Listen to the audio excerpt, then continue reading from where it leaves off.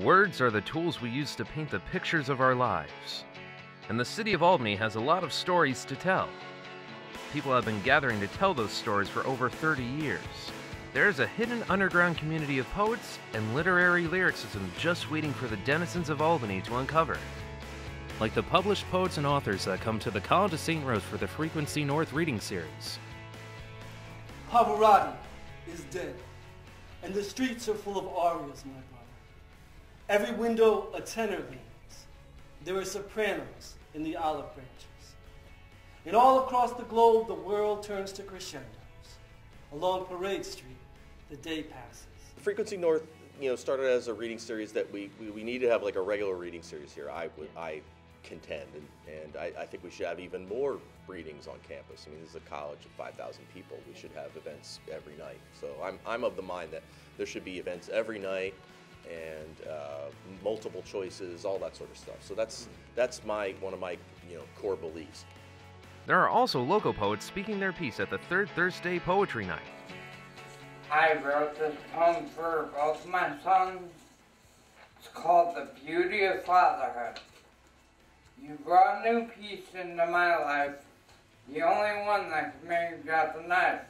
In your eyes I see innocence, your expression of intelligence. I'm not perfect, but I'll try for you. To better your life, I'll strive to do. Your smile penetrates deep in my heart. With the smile I give back, we'll never be apart. Know that despite my mistakes, my words are true, and that Daddy would give his soul up for you. You can also find word warriors competing for cash and bragging rights at the Nitty Gritty Slam. The only shots that teens should take come from peer pressure and parties.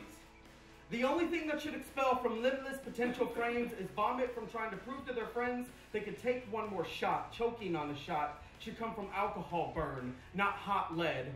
Nitty Gritty Slam is the first poetry slam incorporated sanctioned slam ever in Albany. It's the first slam in Albany in over 10 years. So I guess we're in our third year now.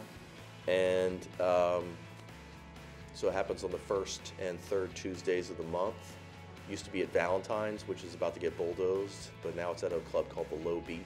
The Nitty Gritty Slam started with 3 local poets, Dane Bramage, Mojave, and St. Rose's Daniel Nestor. They started it in 2011, I'm sorry. And, it was a great, getting different groups of poets and community members together. This community all started 30 years ago with just a few simple open mics. About 1984, a fellow by the name of Tom Nattell started this event called the Readings Against the End of the World. And it was a 24-hour annual event usually held around Earth Day. So around 88, he started doing poetry readings at the QE2. The QE2 was a punk rock club in Albany on Central Avenue where the Fuse Box is now. But in the meantime, in that gap of time, 11, 12 years or so, that he was running this open mic at the QE2, other people began to realize that, oh, maybe I'll do an open mic someplace.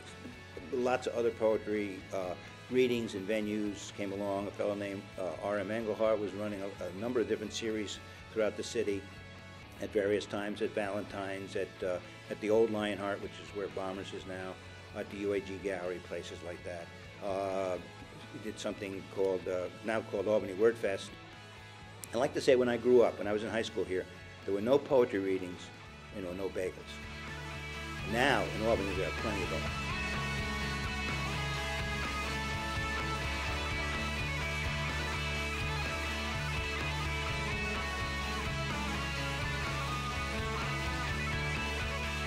We are a secret, and I would love it if more people knew about what we were doing. We get people, new folks coming out all the time and saying, I had no idea this was here. I had no idea this poetry was happening. And it's like, we think that everyone knows. And then when we look at it in reality, we're like, well, wait a second, not everyone knows. So like just spreading the word and letting people know that this is here, it's been here, and we're not going anywhere.